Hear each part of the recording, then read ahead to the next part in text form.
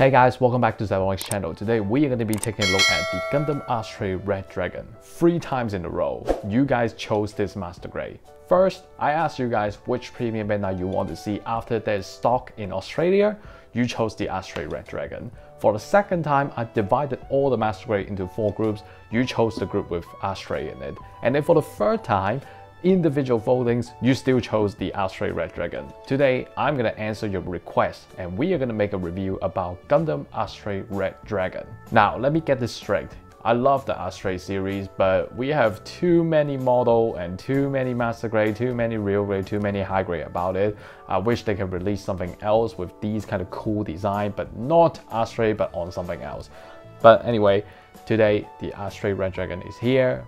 But for the red frame, though, my favorite variation is actually the red frame Kai with 2 katanas and then with the tactical arms that can transform into arrow form, sword form, or delta form. That one right there will be my favorite red frame variation. The Red Dragon is coming after, and then at the third place, we got the Power Red. Now, I gotta tell you, buddy, this thing is not cheap at all. $210 plus shipping, $235. But anyway, let's not talk too much. I know you've been waiting for the unboxing part, so let's just get the runners out and take a look at it. Man, I gotta say that this thing is very intense. 5 minutes for all the part unwrapping is very crazy. Now, let's take a look at the instruction menu. Just like the box art, nothing interesting. When we take a look inside, you can see the instruction menu, and then you can see some crosses as well. Yep. Let's keep flipping.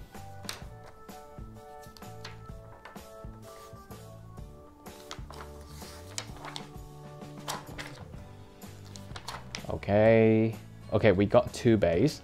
One of them is for you to put the Red Dragon onto the base, and the other one is for like a support unit. You can see it right here. We got the flight unit and the what? How do you pronounce that? Anyway, so let's keep flipping. Yep, and it. Now, here's the different ways that you can play with it. Okay. Now, at the back right here, waterside decals. Honestly, not very terrible. It's not like the Wing series, it's not very terrible. I guess okay, and then we got the painting guide right here. Let's take a look at the runners now. Now, starting with the H2 runner right here from the original Astray. These parts right here are for the small parts on the legs. For the P runner from the Astray again, hip parts, shoulders. F runners, shoulders part, hands part, waist part, joints.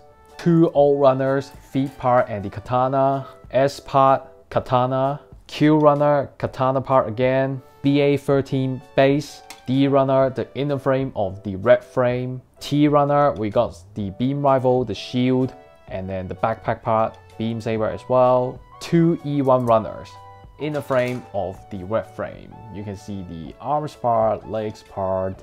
We got 3 RE parts right here. These parts right here are for the sword on the back. The RA1 runner, the flight unit. G runner, torso parts. 2 polycaps. 2 C1 runners, the outside armor of the red frame. You can see some legs part. You can see, wait, which part is this? The arms part. A runner, shoulders, chest, and then we got, wait, which part is these? I think it's for the katana part again. Feet part, clear piece for the head. RA3, the sensor parts, and this is the RA2, the gigantic antenna. B runner, waist part, legs part, and the front skirt, and then we got the hand armor, and then we can also see the pilot figure. The base for you to hold the gigantic sword, but you know, it's split apart. Katana blade. We got 3 RB runners. These are the gigantic sword frame. We got 3 RC parts. Wait, yes, 3 of them. And this one right here is for the antenna, and then we got the parts on the flight backpack and also the gigantic sword. We have 3 RD parts. So let's just take one of them. RD1, here we go. RD1, you can see the gigantic sword parts and some of the new parts as well. It's very hard for me to tell actually. Stickers, the last item, water slide decals. We went through every single item, every single runner. Let's go to the review. Hey guys, welcome back to the review of the Astray Red Dragon. So this is the finishing of it. For the first part of the review, I will not put on the flight pack because the flight pack is just so heavy. There's no way the Astray is going to stand by itself. So remove the backpack for the first part of the video. Then later introducing the backpack, I will put it back on. And also the pros and cons about the Astray, I will not go through in this video because I already went through every single pros and cons and the weaknesses for the past 3 Astray videos. So I don't want to repeat all those pros and cons again, and you should know them very well as well. For the articulation part of this Astray right here, I'll just went very briefly about it. I'm not going to be very detailed and telling you the articulation because all the Astray, they're using the same frame, so the articulation don't really have a lot of difference. Anyway, the warning signs has been cleared and let's start the review. First, let's just quickly talk about the leftovers. So for the F runner right here, we got a piece here that got left out. I'm not sure what this piece does. And for the P runner right here, we got the hip part that got left out. And then for the action-based runner right here, we got the adapters. For the A runner right here, we got the katana storage. Unfortunately, you don't have enough parts to build another storage. So this part right here is basically useless. We got more action-based leftovers. And in this bag right here, contain all the pieces that you can build another katana, the tiger piece. But even you build it, you don't have a place to store it. Let's take a look at the articulation starting from the head. So this head right here, how can you say no to this antenna? This antenna looks amazing, but there's a problem. This antenna literally can't stay on the head at all. It's very easy to fall off. It's pretty easy to get loose if you don't take good care about it. So I highly suggest you just glue it. But anyway, I'm just gonna move the antenna out of the way because I don't want to piss myself off while I'm moving the head. So for the head performance right here, lift up, lift down, moving like 45 degrees to the side, and that's it. For the stickers part though, all the gray piece that you saw on this head right now is all stickers. And by the way, I don't know why, but this head design really reminds me of the Mars jacket that I reviewed before. Let's take a look at the chest right here. So at the top of the chest, you will see 2 red stickers. That's fine. Rest of the design is exactly the same like the regular release red frame, so I don't have anything new to talk about. For the articulation, you can turn side to side like this, move side to side like this, very nice. When we pull up the middle of the torso right here, pull it up like this, you can move front and back. So that's all the articulation for the chest. Just like the usual, we can open the cockpit, but I gotta say that I really don't like to open the Astray cockpit because it's so hard to open it. So when we open it, you will see Lowe GUI sitting inside the cockpit. Let's take a look at the arms articulation. So first, moving 360, very nice. Move to the front, yes. Lift up, over 90 degrees, very good. Bending, up to the shoulders, very good. So for the rotate, very good, the whole arm can rotate. And for the hands down here, you can move to the front a bit as well, like this. And for the hands option this time is the thumb and index movable fingers, and the rest will be moving together. Let's take a look at the waist right here, but honestly this waist right here don't have a lot of things for me to talk about because you all are so familiar about the master grade Astray right here. So for the Astray, the front skirt, we don't lift up, we move to the side to avoid any interruption. And for the side skirt right here, just like the Astray Nord that I did before, side skirt, very easy to fall out. It's just a ball joint. Gosh, I hate it. And for the back skirt right here, lift up, and that's it. And why is this piece keep falling off? Now, let's check out the legs articulation. Kicking to the front, whoa, over 90 degrees, very nice. Kicking to the back, near to 90 degrees, very good. Kicking to the side, 90 degrees, very nice. The bending, U-shape, and then we can see the linking effect right here. Very nice, I like it. And for the feet down here, a ball joint, so you can move like this. And at the back of the legs right here, this part right here, you got a little bit of movement as well. Let's take a look at the backpack right here, aka the most boring thing for the Astray, because their backpack, we saw it too many times, no matter which grade it is. So this backpack right here, I'm not gonna go to detail, but I gotta say that Bandai, you gave us a pair of Beam Sabers and you don't give us Beam Saber effect parts. So That's one solution. You're gonna need to find other master grade model and then fit the Beam Saber effect parts in it. But I mean, I spent $200 to get the Astray Red Dragon and you can't even give me a pair of Beam Saber effect parts. This is just cheap.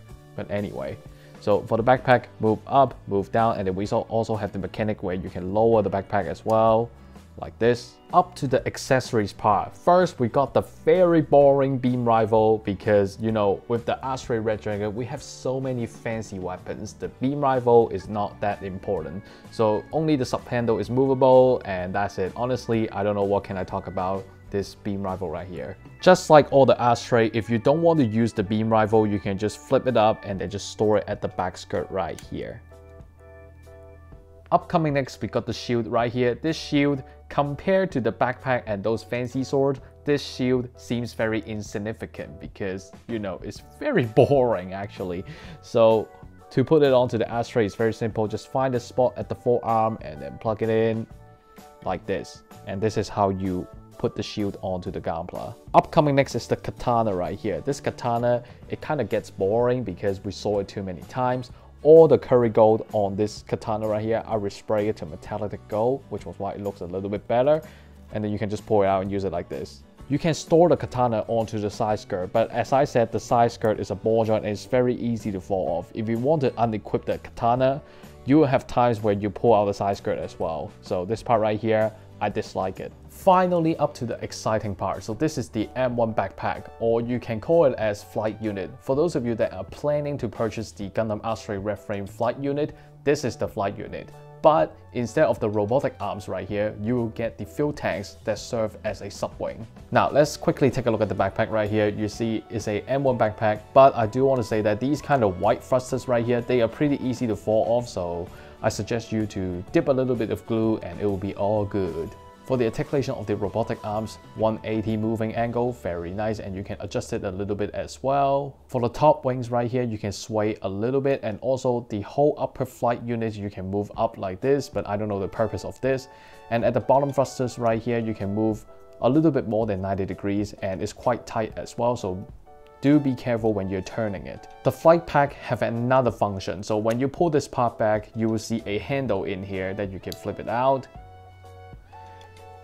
Now, for this part right here, for those of you that don't know, if you watch the Astray MSV short anime, you know that the red frame can have the flight unit separately and then it can hold the flight unit and glide in the air. There are storage spots on the M1 flight pack right here. All you need to do is to turn this white part right here and you'll see some storage spot right here. This side is for you to put the shield, this side is for you to put the beam rifle. All you need to do now is to connect the shield onto the spot right here, like this.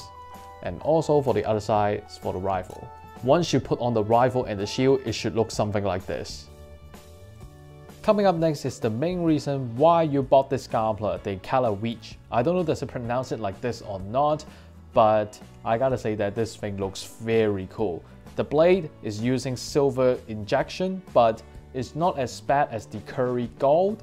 There are a lot of ways for you to play with this Kalawich right here. So first, you can let it stay just like a normal weapon, or two, you can reposition the handle. And this is the G mode, the gun mode. Or you can play with the two blades right here. Now we got a short blade and a long blade as well. These two blades right here, you can use them individually. You can form a double blade boomerang or like a short dagger with two small blades like this. Now using the connector right here to create another weapon, the double-edged sword right here. The last thing that you can play with this weapon right here is to remove the long blade and reposition it at the front of the weapon right here. This is the sword mode. To put it onto the backpack is very simple. This is the spot. You put it in like this. Now this is what the backpack looks like once you put on all three of the Kalawich. The last thing that I want to talk about is the action base right here. Very standard BA13 action base, so skip that part. Now, this is the action stand because the Kalawich is very heavy. There's no way a small ball joint is gonna handle all the weight. So Bandai gave you an action stand to help you to hold the Kalawich and pose with it. Now, here's the part. They only gave you one of it, so which means if you're someone who really like to pose with that sword right there, you can't do double, you can only do one of it. This part right here, I think it kind of took away the fun of it. There are people who like fancy weapons and they want to throw it on their gunpla and pose with it. Now, you only gave us one action stance, so which means that you cannot go double of it, which sounds pretty disappointing to myself because I really want to see a pose where Astray Red Dragon holding 2 Catawitch and slashing to the enemy, but sorry, you only got one stand, so you just have to deal with it. Thank you guys for watching this video. This will be the end of the Astray Red Dragon review. Personally, for people who cannot afford both Flight Unit and the Red Dragon, I think go for the Red Dragon might be a better option. Flight Unit provided new Baku head, new subwings, and maybe Beam Saber effect parts. If you want to go for the most things changed premium Bandai, I think Red Dragon had more new things than the Flight Unit version. Of course, some of you will consider about the space problem, but if you have the space, consider to go for the Red Dragon to get the most out of your purchases. For the next couple weeks, I will stop MG seed related models because I'm just a little indigestion about MG seeds. If you like this video, subscribe and hit the bell next to it to get the notification whenever I upload a new video. Donation links is in the description and I'll see you in the next video. Goodbye.